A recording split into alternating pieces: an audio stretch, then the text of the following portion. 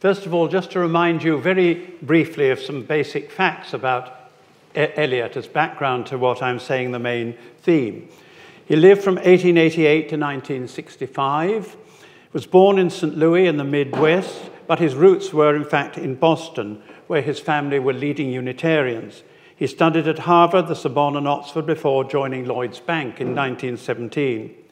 He founded the Criterion and placed it at the cutting edge of European literature. He published The Wasteland in 1922, which made a bigger impact than any other 20th century piece of literature. It was seen as the voice of a disillusioned generation, but no less expressed the pain and distress of Eliot's own first marriage. Eliot was the most discerning critic of his time, the great arbiter of taste, who shaped people's evaluation of poetry and poets for a generation to come. And this was further reinforced when he became a director of Faber and Faber. In 1927, he was baptized and adopted a disciplined life as an Anglo-Catholic Christian. This was reflected in his poetry and culminated in the 4 quartets, the major Christian poem of this century. Eliot attempted to revive poetic drama, and Murder in the Cathedral is still staged, but his West End plays suffered in comparison with a very different kind of play being performed after World War II. After the death of his first wife, he found happiness in a marriage with Vivian Fletcher, who guarded his legacy and meticulously edited his correspondence. Now, in his foreword for Lancelot Andrews, published in 1928, Eliot announced to a startled world that his general point of view could be described as classicist in literature, royalist in politics, and Anglo-Catholic in religion. The previous year, on June the 29th, 1927, he'd been baptized behind locked doors in the little church at Finstock near Oxford, later, interestingly, the church of Barbara Pym. And the following morning, he was confirmed at Cuddesdon by the Bishop of Oxford, Tommy Strong. His friend, W.T. Stead, was sworn to secrecy. "I hate spectacular conversions," wrote Eliot to him very firmly. Now, I approached that conversion with 3 interlinked questions in mind. From what was he converted? Why did he convert? And what was the immediate effect of that conversion? And the 7 volumes of Eliot's letters published in recent years are a very helpful way into some of these answers. And I'll end by considering how his newfound faith is reflected in some of the poems he wrote at the time. So first, from what was he converting? Eliot was brought up in the heart of New England Unitarianism.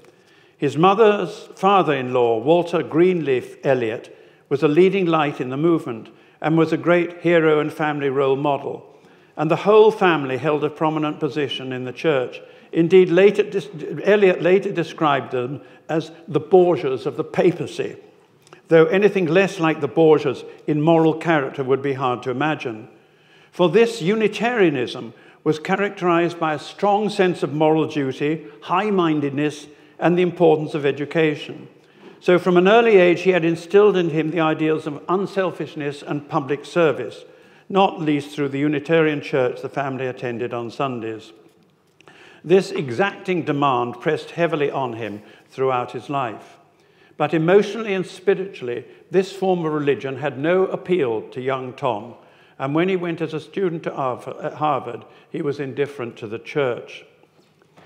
Even as a boy, Eliot had read a life of the Buddha, and at Harvard read widely in Eastern philosophy and mysticism, and learnt Sanskrit and Pali. And his latest biography sets out in some detail the extensive range of those courses. And this interest was not just theoretical. For about this time, the time of his graduation ceremony from Harvard, he had the first of a few experiences, the memory of which was to haunt him all his life. As Lyndall Gordon put it, while walking one day in Boston, he saw the streets suddenly shrink and divide. His everyday preoccupations, his past, all the claims of the future fell away, and he was enfolded in a great silence. He had another one of those experiences later in Paris, and they are reflected at least in one line in his great poem, The Wasteland, looking into the heart of light, the silence. Some years later, in the first of the 4 quartets, his major Christian poem, Eliot's poetry reflects a visit he paid with Emily Hale to a Cotswold manor house burnt Norton, and in particular the moment when they stood by the empty swimming pool, an experience that previously he'd interpreted in general terms, he had by then incorporated into a Christian framework. Dry the pool, dry concrete, brown-edged, and the pool was filled with water out of sunlight, and the lotus rose quietly, quietly, the surface glittered out of heart of light. Another thread in the background for Eliot's conversion was the fact that he had a Roman Catholic nanny to whom he was devoted. She used to take him on occasions to the colourful Church of the Immaculate Conception, which he said, "I like very much." Also, he said later, he remembered a theological argument about God as first cause being put to me at the age of 6 by a devoutly Catholic Irish nursemaid. And the attraction towards Roman Catholicism re-emerged much later in intellectual form when he was reflecting on the nature of tradition. As is well known, Eliot came to think that you could only be truly modern if you were deeply steeped in a tradition. Otherwise, you were simply in danger of repeating the past by being swept up in the fads of the present. Indeed, he said that anyone who wanted to continue as a poet beyond the age of 30 had to write with the whole sweep of European literature from Homer onwards in their bones. He was not a member of any church, and he mocked what he called the true church in his poem, The Hippopotamus. But he used to visit Anglo-Catholic city churches in his lunch hour, and he was conscious of Catholicism as the only church which can even pretend to maintain a philosophy of its own. There is another aspect of this emphasis on tradition too. Delivering some extramural lectures on French literature in Ilkley, of all places, in order to earn some money, he stressed the need for form and restraint in writing, in contrast to Romanticism. A classicist in art and literature will therefore be likely to adhere to a monarchical form of government and to the Catholic Church, he wrote. And this is because at the bottom of man's heart there is always the beast, and therefore man requires an ascesis, that is, strict spiritual self-discipline. Now, another element in the movement of his mind at this time was his reading of Lancelot Andrewes, Don and Herbert from 1918 onwards, as part of his consideration of the sermon as perhaps what he called the most difficult form of art. And in the same way that C.S. Lewis found himself hugely attracted to Christian authors sometime before he himself converted to Christianity, Eliot was being drawn in the same way. There's one further consideration about Eliot's pre-conversion outlook, his skepticism. Eliot always had a questioning, critical mind. It's one of the aspects of his character that fed into his great sense of mischievous humour, which he retained even in his darkest hours. Then when he was studying at Oxford, he became particularly interested in skeptical attitudes which called any dogmatic point of view into question. This, then, was the background from which Eliot was converted. First, from his Unitarian upbringing, he retained a strong sense of duty, but reacted against its dry, over-optimistic view of life. As he put it, Unitarianism is a bad preparation for brass tacks like birth, copulation, death, hell, heaven, and insanity. Secondly, there was his developing interest in Eastern religions and mysticism, together with some powerful experience of heightened awareness, which at the time he did not interpret in religious terms. And thirdly, his reaction against individualism and romanticism, leading him not just to see the importance of tradition in literature, but the strength of Catholic Christianity with its realistic understanding of the seed of evil in the human heart and the consequent need for ascesis or self-discipline. And fourthly, there was a skeptical side to him by nature, which was reinforced by his philosophical studies. And as we shall see, this remained part of him even after his conversion. Eliot announced his new belief in 1928 in a sudden, peremptory manner. But of course, the various elements just mentioned were fermenting and mixing along the way.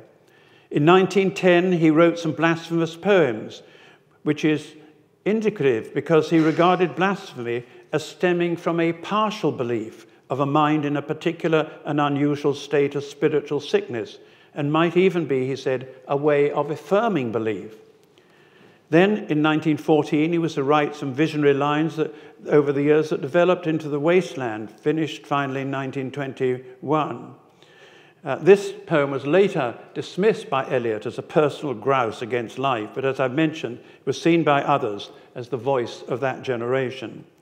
And though it is Sanskrit in some of its wording and Buddhist in some of its imagery, it is a poem that not only contains Christian themes, but has a strong sense of Christian imperative in it to lead an exemplary life. Then in 1926, to the surprise of his brother and sister-in-law, who were with him on a visit to Rome, Eliot suddenly fell on his knees before Michelangelo's Pieta. About the same time, he was struck by the number of people kneeling in the city churches he visited. An aunt of his had written to a friend who had joined the Episcopal Church in America, "Do you kneel down in church and call yourself a miserable sinner? Neither I nor my family will ever do that." But that gesture of abasement and worship was increasingly what Eliot did want to do, and which he did the following year when he was baptized. He wanted to kneel. And this was followed some months later by his first confession. Eliot wrote to W.T. Stead, who had helped him on his way to baptism, that he had extraordinary sense of surrender and gain, as if he had crossed a very wide, deep river, never to return. So the second question we come to is then, why did Eliot convert? And the clue is given in the very stark and definitive way in which he describes his new commitment as classicist, monarchist, and Catholic. He wanted more than a vague mysticism and more than a self-sufficient moralism. He wanted something with a clear structure and discipline to it. Now, classicism might be defined in a number of ways, but one thing is certain, is that it is opposed to what Eliot called the undisciplined squads of emotion, which drive so many of our words. Now, again, royalism can be variously interpreted, but at the least it indicates structure and degree. And as Shakespeare put it in Troilus and Cressida, take but degree away, untune that string, and hark what discord follows. Each thing meets in mere oppugnancy. A very thoroughly researched book by Barry Spur shows the influence on T.S. Eliot of very definite Anglo-Catholic beliefs and practices. And Spur argues that it is impossible to engage in Eliot's poetry without a knowledge of the very particular religious milieu which Eliot found his spiritual home, as it existed from the 1920s to about 1955. And in his book, he describes it for those unfamiliar with it today. Indeed, it is part of Spur's thesis that this particular Anglo-Catholic world no longer exists and needs explanation as much as any other period of history. Now, the immediate background to the conversion, why the need for a definite structure and discipline was so urgent, was the fact that Eliot's life, personal life, was a desperately unhappy mess. The anguished, hellish marriage for both Tom and his wife Vivian, together with trying to do his job at the bank and later at Faber's, keeping up his serious literary work and earn enough money to pay for the very, very heavy medical expenses for his wife, was taking an increasingly heavy toll on him. He was barely coping. Indeed, he was always on the edge of a breakdown. He needed something to hold his life together.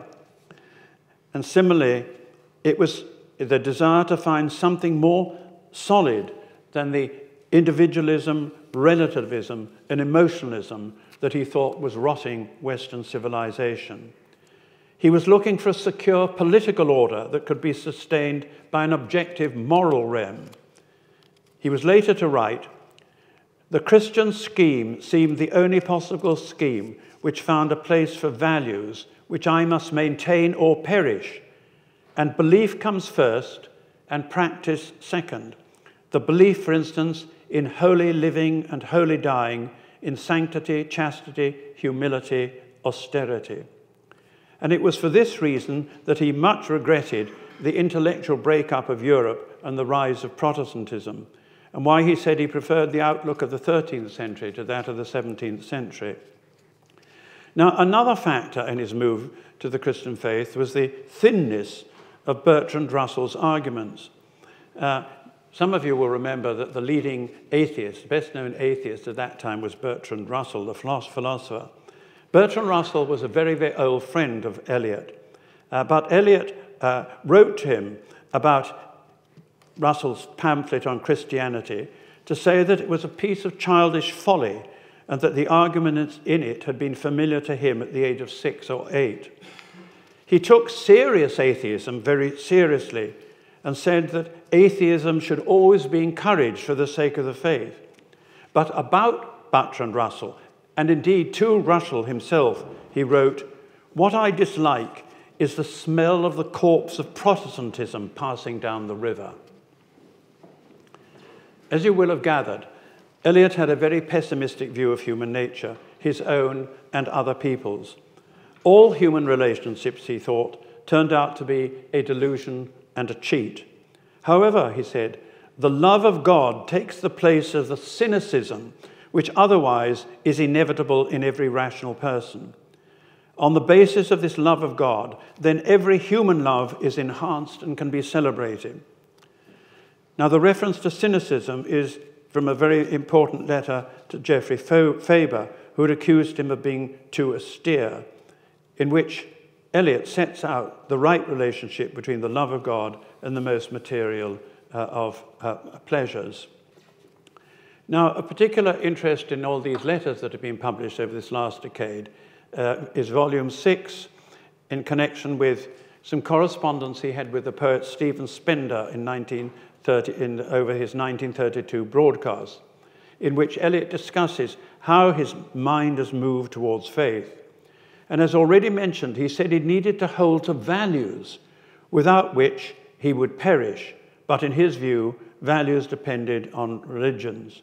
And those values would be expressed in highly disciplined Christian living.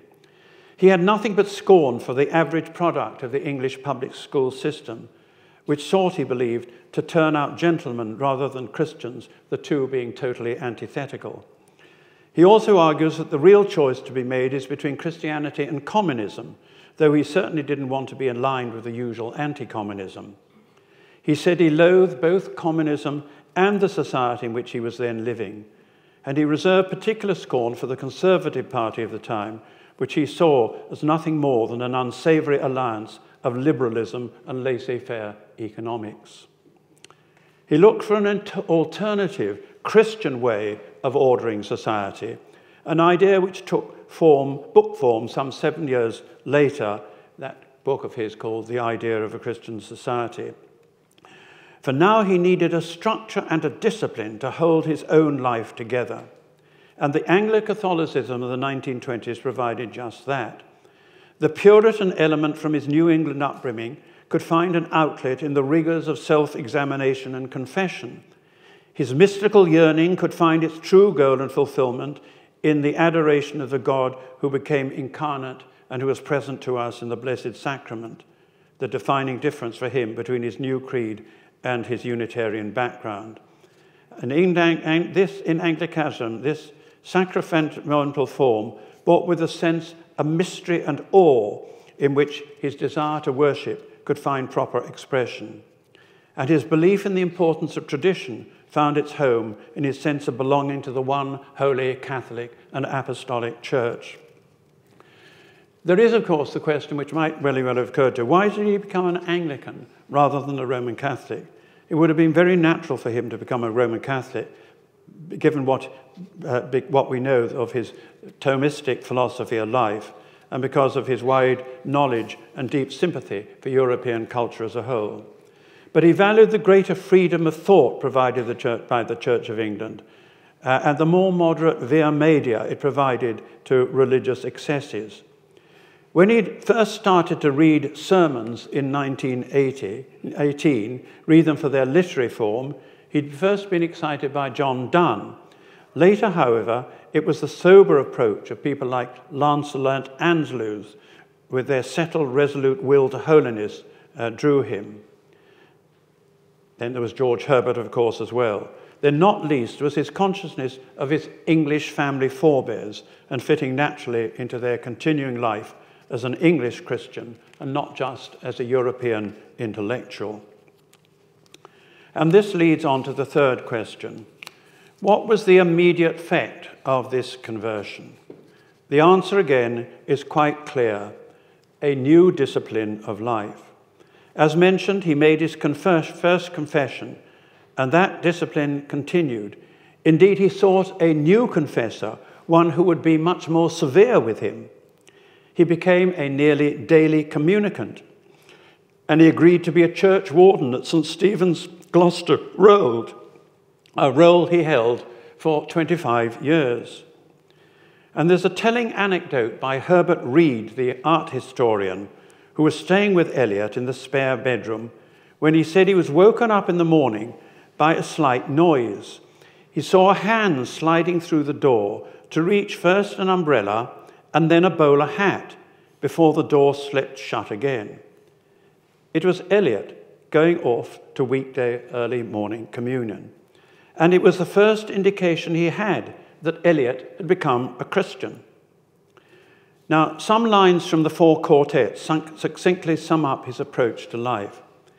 Eliot refers to those moments in life when we're taken out of ourselves, for example, by music. But as he writes, these are only hints followed by guesses. What matters are the basic disciplines of the Christian life: prayer, observance, thought, and action. Let me just read those few lines. For most of us, there is only the unattended moment, the moment in and out of time, the distraction fit, lost in a shaft of sunlight, the wild time unseen, or the winter lightning, or the waterfall, or music heard so deeply that it is not heard at all, but you are the music while the music lasts. These are only hints and guesses, hints followed by guesses, and the rest is prayer, observance, discipline, thought, and action. The hint half guessed, the gift half understood, is incarnation. There is a revealing letter about this time to his American scholar friend Paul Moore, in which Eliot refers to people who seem to have no need of religion. He wrote, "They may be very good or very happy. They simply seem to miss nothing, to be unconscious of any void. The void I find in the middle of all human happiness and all human relationships, and which there is only one thing which will fill it. I am one whom this sense of void tends to drive towards asceticism or sensuality, and only Christianity helps to reconcile me to life, which is otherwise disgusting. But the people I have in mind, the good ones are much more puzzling than the bad, have an easy and innocent acceptance of life that I simply can't understand.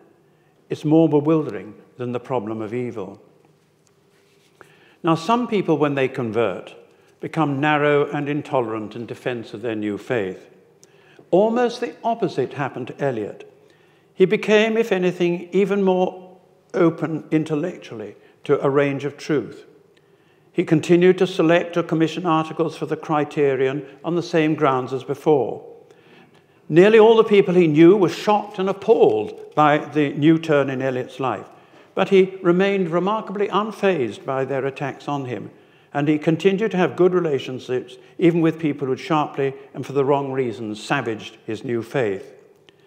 He remained friends with people who had very different views of life to his own, which was nearly all the people he knew, continuing to offer objective literary judgments about the literary worth of their writing.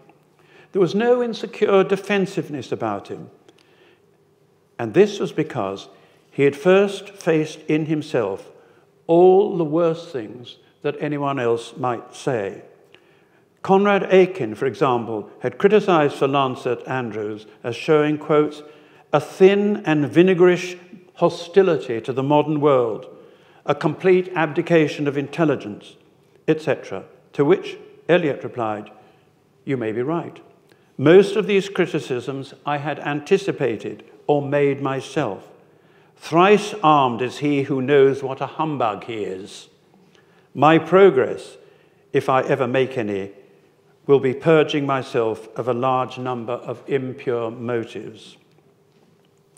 More widely, he welcomed the new hostile situation in which Christians now found themselves, for it released the Christian faith from what had burdened it since the 18th century, namely being a badge of respectability for the English middle classes.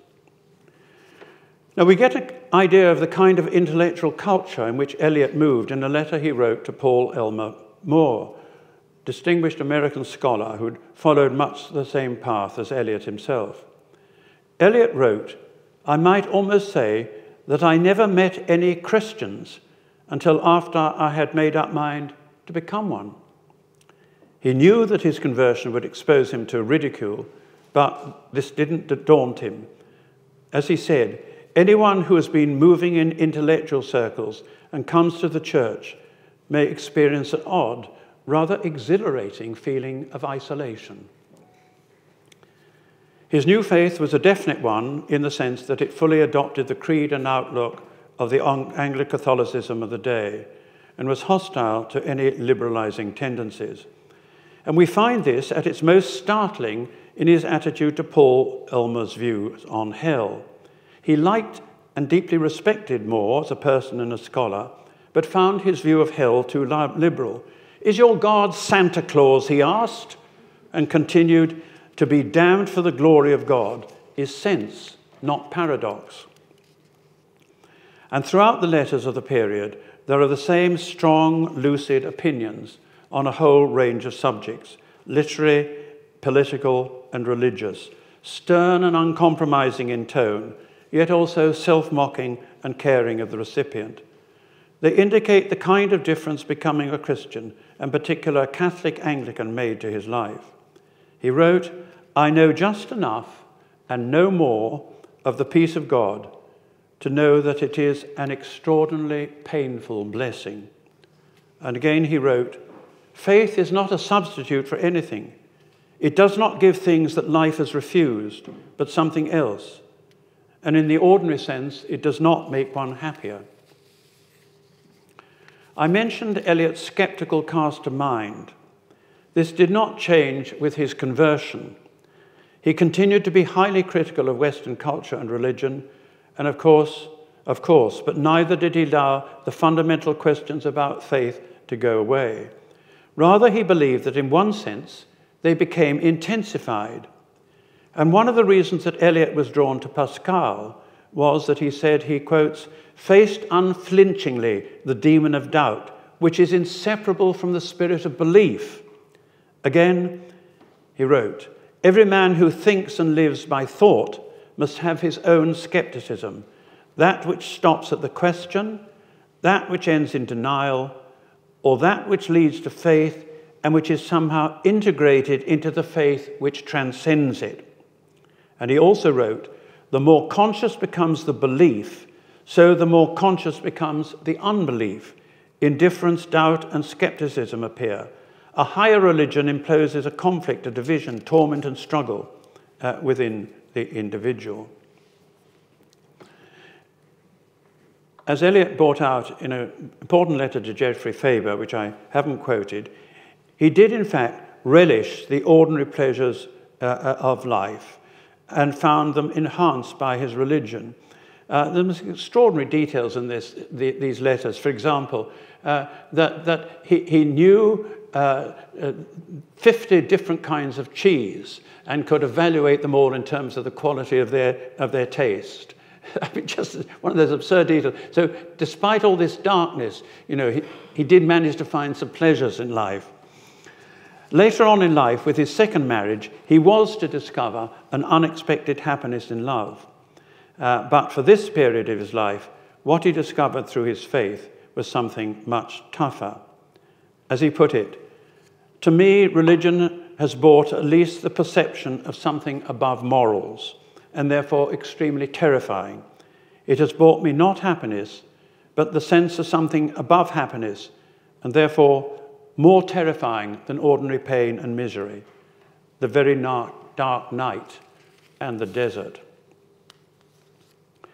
Now, in 1927, the year of his conversion, Eliot wrote his poem, The Journey of the Magi. He wrote it quickly between church and lunch one Sunday with the aid of half a bottle of gin. Much of it is based on Lancelot Andrew's Christmas sermon of 1662, which describes a long, hard journey to Bethlehem. Some of the imagery clearly draws on the New Testament. Some of the imagery, though highly evocative, seems obscure. Let me just read a little bit of that. That will be familiar to many of you, I think, because it tends to be a poem which is read quite a lot around the Christmas period. If you remember, it begins with lines from a sermon of Lancelot Andrew's. "A cold coming we had of it, just the worst time of the year for a journey, and such a long journey. The ways deep and the weather sharp, the very dead of winter.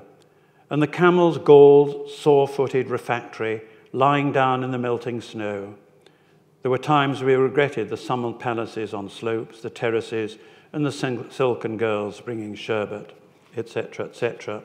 And then, "All this was a long time ago, I remember, and I would do it again, but set down this, were we led all the way for birth or death. There was birth, certainly. We had evidence and no doubt. I had seen in birth and death, but had thought they were different. This birth was hard and bitter agony for us, like death, our death. We returned to our places, these kingdoms, no longer at ease here in the old dispensation, with an alien people clutching their gods. I should be glad of another death."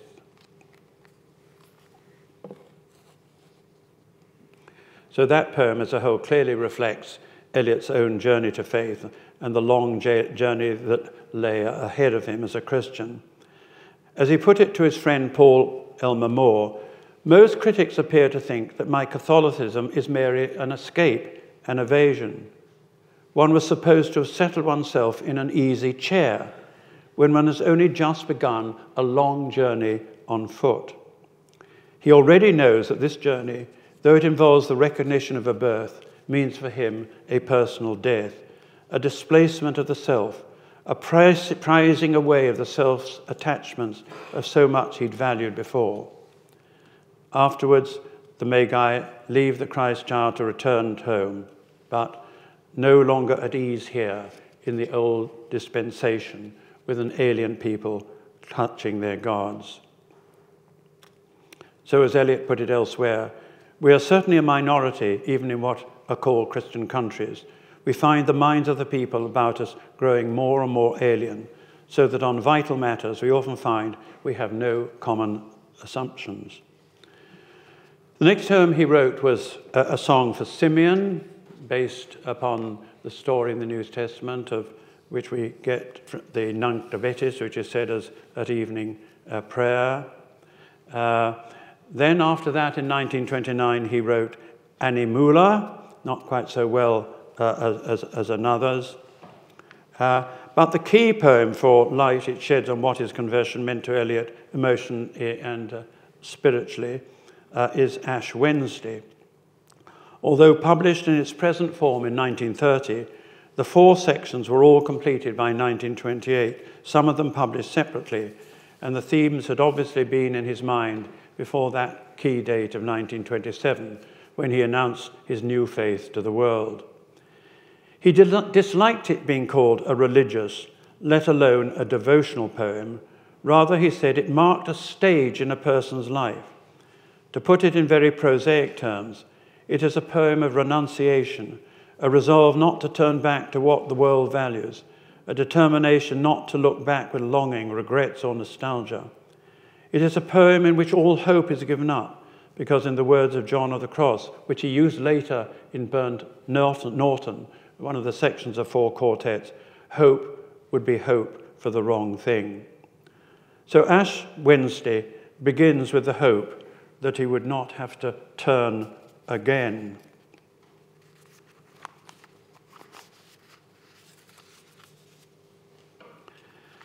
Because I do not hope to turn again, because I do not hope, because I do not hope to turn, desiring this man's gift and that man's scope, I no longer strive towards such things. Why should the aged eagle stretch its wings? Why should I mourn the vanished power of the usual rain?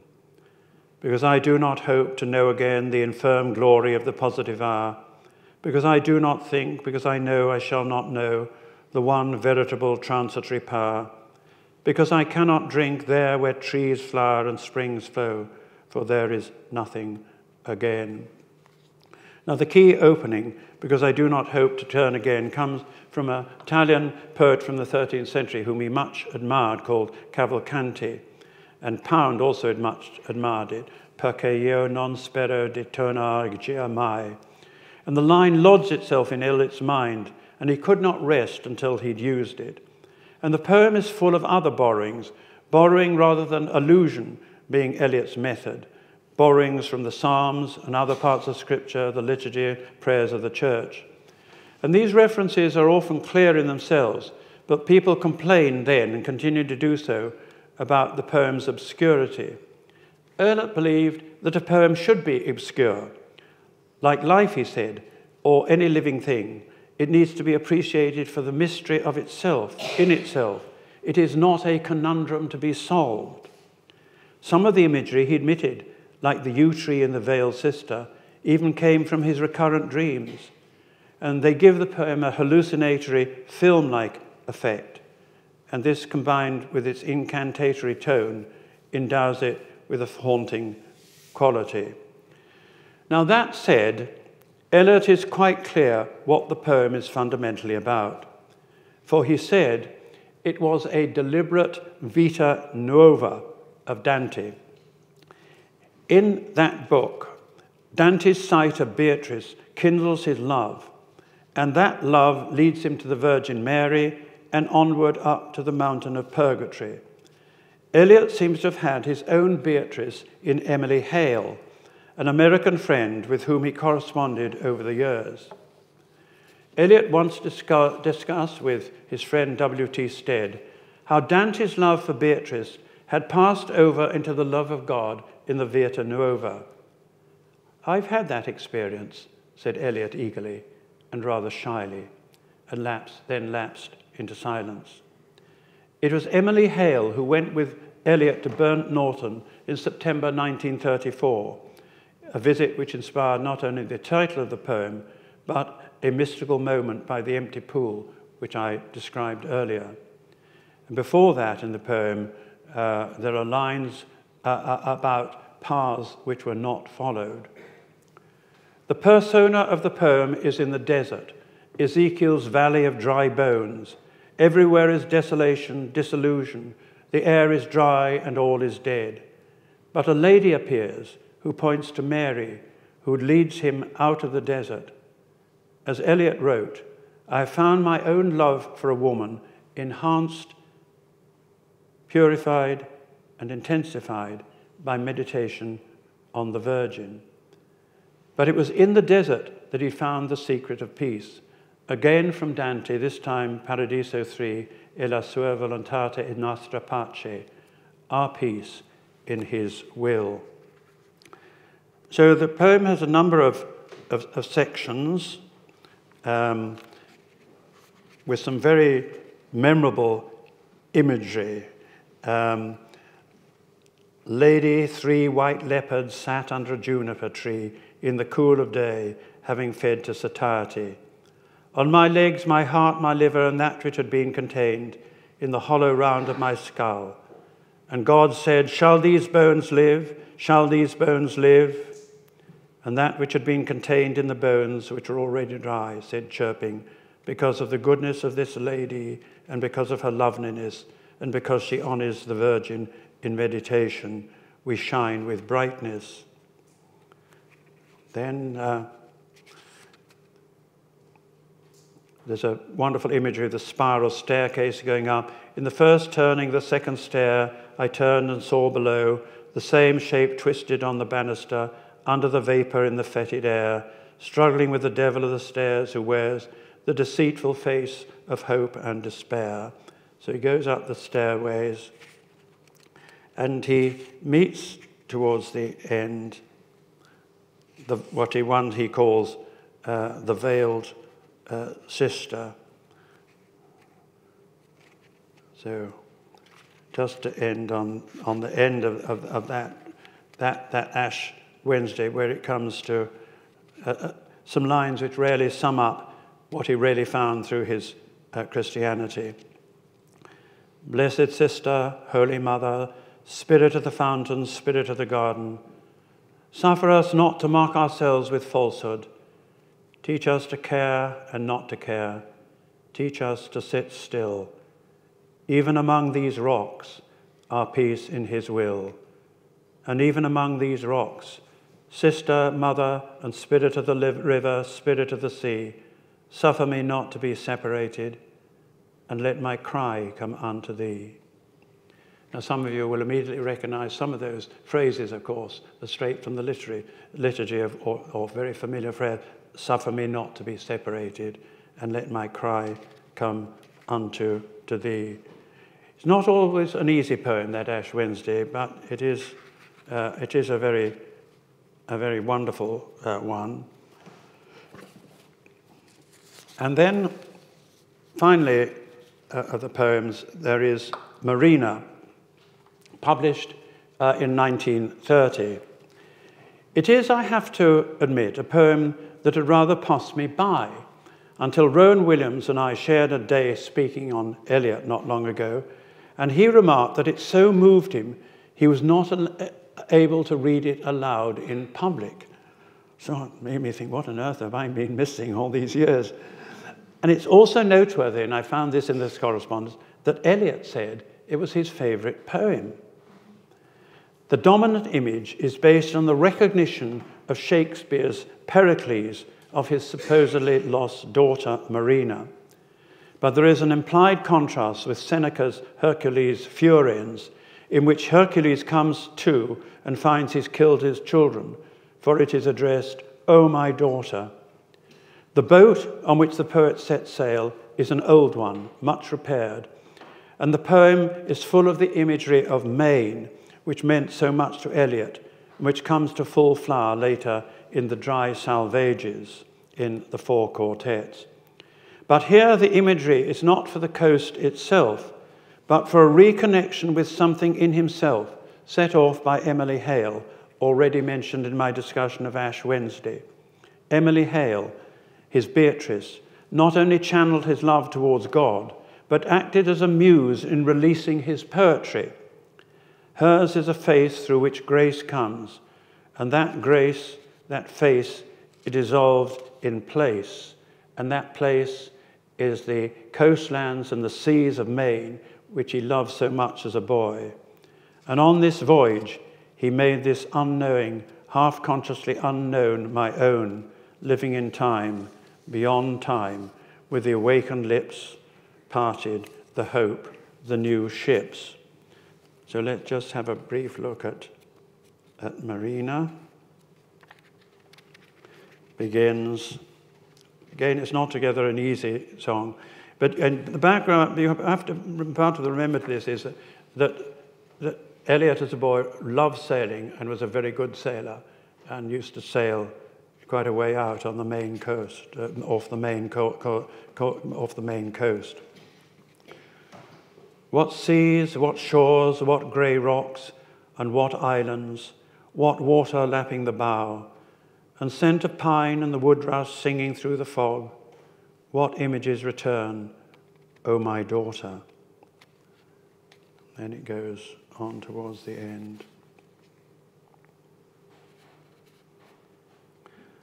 I made this, I have forgotten and remember, the rigging weak and the canvas rotten between one June and another September, made this unknowing, half-conscious, unknown my own. The garboard strake leaks, the seams need caulking. This form, this face, this life, living to live in a world of time beyond me. Let me resign my life for this life, my speech for that unspoken, the awakened, lips parted, the hope, the new ships. What seas, what shores, what granite islands toward my timbers, and woodrush calling through the fog, my daughter. It's interesting that Eliot admitted that his desire for progeny had once been very acute. So like Pericles, Shakespeare's play, which Eliot much admired, the poem is about recognition. Eliot recognized that his pent-up desire to love could be channeled towards God by his newly awakened feeling for Emily, as symbolized in his childhood memories of the Maine coast. As I mentioned, Maine was the scene of Eliot's most ambitious sailing ventures. As Lyndall Gordon, who I think is still the best biographer of Eliot, puts it, it is there in imagination that his voyager is awakened as the longed-for call comes through the fog, and suppressed emotion for the long-lost yet familiar woman breaks out in a cry of recognition. This was the intense new life that Eliot lived behind the carapace of successful publisher, man of letters, and austere, celibate Christian. It was a life out of hell into the peace of his will. I think we're coming towards the end, aren't we, Valerie? Would you like me just to read the last? I deliberately haven't dealt with 4 quartets because that's a whole new. You need a whole lecture to deal with the 4 quartets. And I was just dealing really with a turning point in his life long before he wrote the 4 quartets. But would you like me just to end with the last few lines of the 4 quartets? Because they are wonderful. They bring together his great love and influence of Dante, and the imagery is from Dante. We shall not cease from exploration, and the end of all our exploring will be to arrive where we started and know the place for the first time. Through the unknown remembered gate, when the last of earth left to discover is that which was the beginning. At the source of the longest river, the voice of the hidden waterfall, and the children in the apple tree, not known because not looked for, but heard, half heard in the stillness between 2 waves in the sea. Quick, now, here, now, always. A condition of complete simplicity, costing not less than everything. And all shall be well, and all manner of things shall be well, when the tongues of flame are enfolded into the crown knot of fire, and the fire and the rose are one. That last line brings together imagery which runs through the 4 quartets. The fire, which is the fire of the Holy Spirit, which purges us and brings self-knowledge, and the rose, which comes from Dante, which is the communion of saints. So in that final image, the fire of God's love and the rose, which is the communion of saints, are welded together. The crown fire and the fire and the rose are one. But some of you will recognize those very famous words from the 14th century mystic Julian of Norwich, and all shall be well, and all manner of things shall be well. Wonderful, wonderful words. Gives one hope in the darkest situations. Thank you,